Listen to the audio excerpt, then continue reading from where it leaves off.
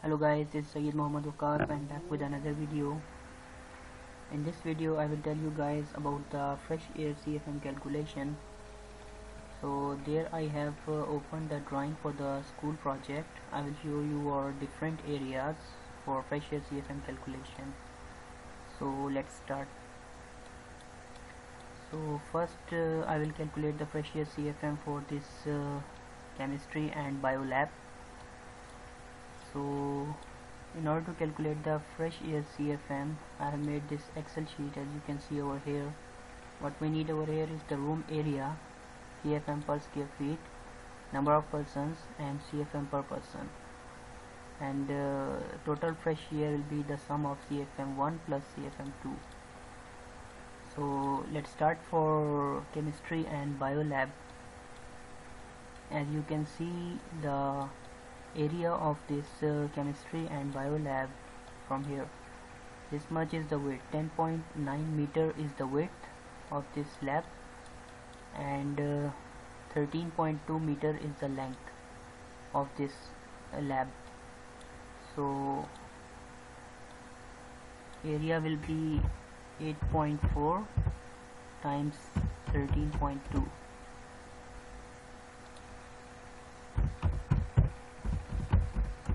that is 110.88 square meters.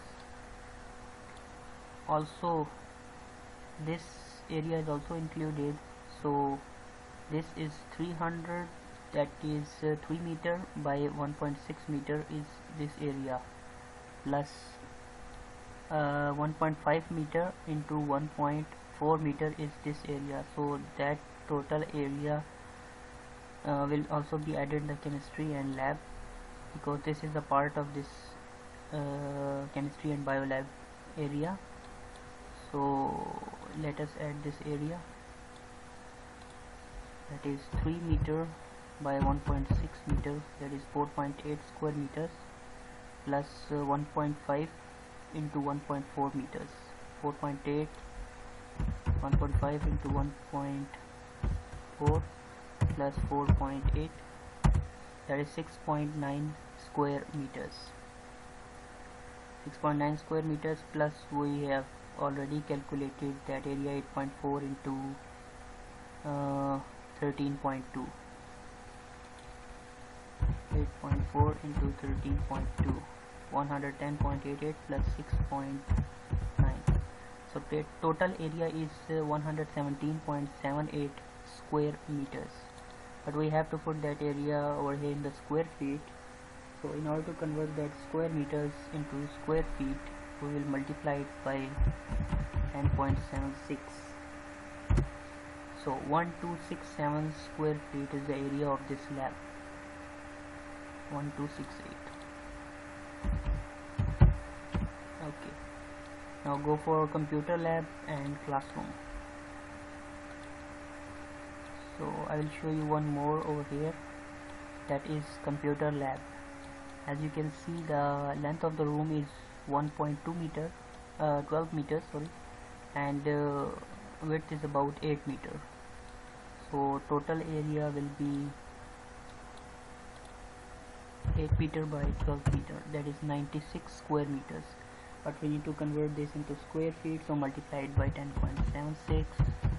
so we'll get 1033 square feet, 1033 square feet.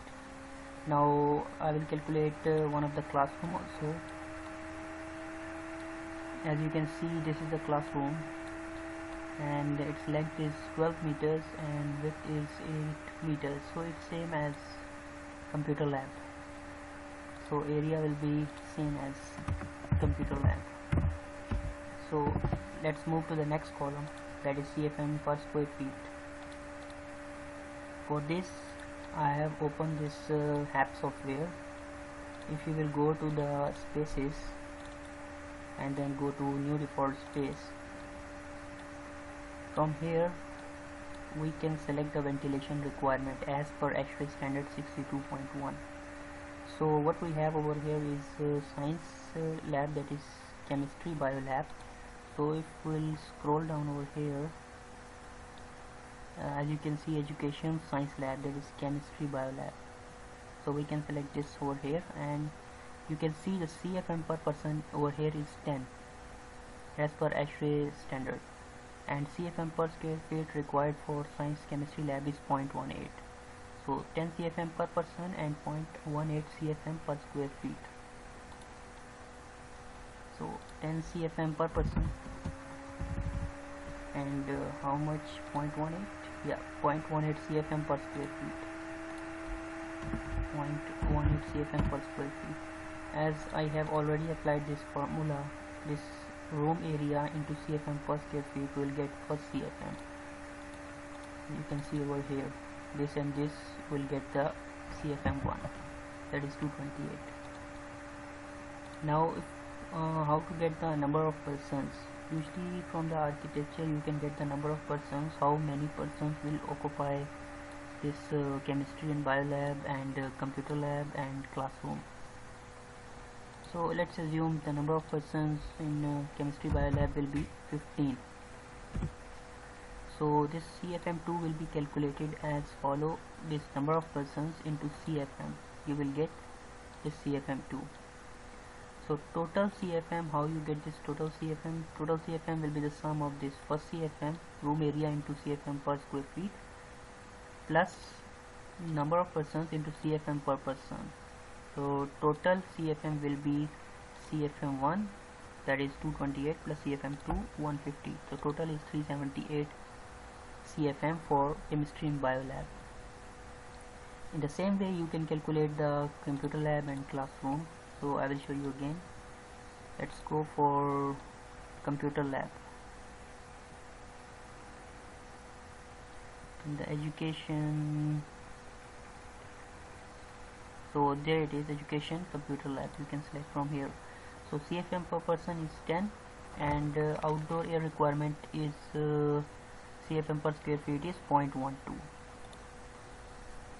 So this is 0.12, and 10 CFM per person, and we use the same number of persons here also. So again, this CFM area of this lab into CFM per square feet will get CFM1, and number of persons multiplied by CFM per person will get CFM2, and total CFM for computer lab will be the sum of this CFM1 and CFM2, that is 273.96, 274 CFM. So let's calculate for classroom also. So this is the education classroom for grade 6 students. So let's go for classroom age 9 plus, and the CFM per person is 10, and CFM per square feet for classroom is 0.12. So this again 0.12, and this one is 10 CFM per person, and number of person will take same, or we can check from architecture. So total CFM required for classroom is again 274. So if you need to calculate the total CFM for these three areas, chemistry bio lab, computer lab and the classroom, it will be the sum of these three CFM that is calculated over here is the sum. So this is how you can calculate the fresh air CFM for each and every room. So in the same way you can find the CFM for other classrooms. In this video I will tell you guys about exhaust Cfm calculation. So there I have a drawing in which I will show you for one of the toilet. As you can see that this toilet, its length is 200 centimeter and width about 130 centimeter. So it's 2 meter by 1.3 meter. This is the area of this toilet. So for exhaust Cfm calculation, we know that the area of this toilet is 2 into 1.3. So it will be 2 into 1.3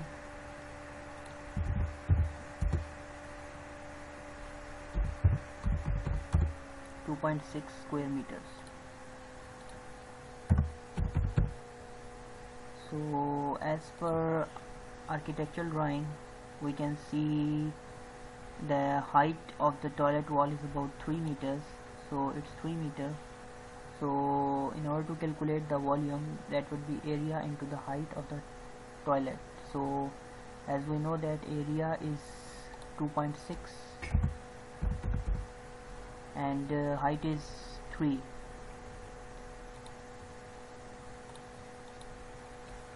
So 2.6 into 3 we will get 7.8 cubic meter is the volume of that toilet.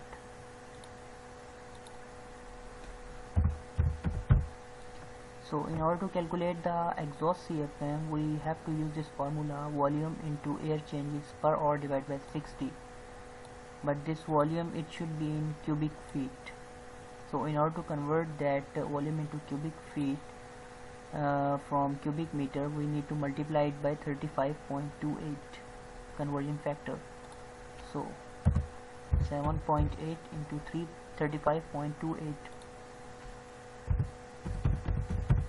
will get 275.18 cubic feet.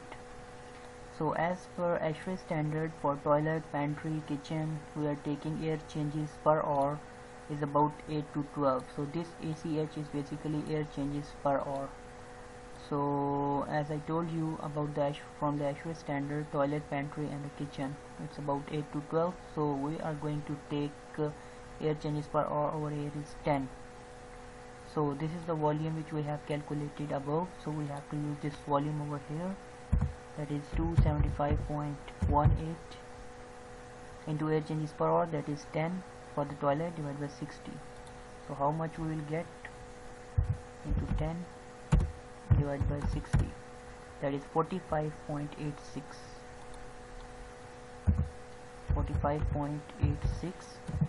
Cfm. So this is the Cfm, exhaust Cfm required for 2.6 square meters area of the toilet. So if you have seen my previous videos regarding duct sizing calculation, I can show you over here again by using this duct sizer program.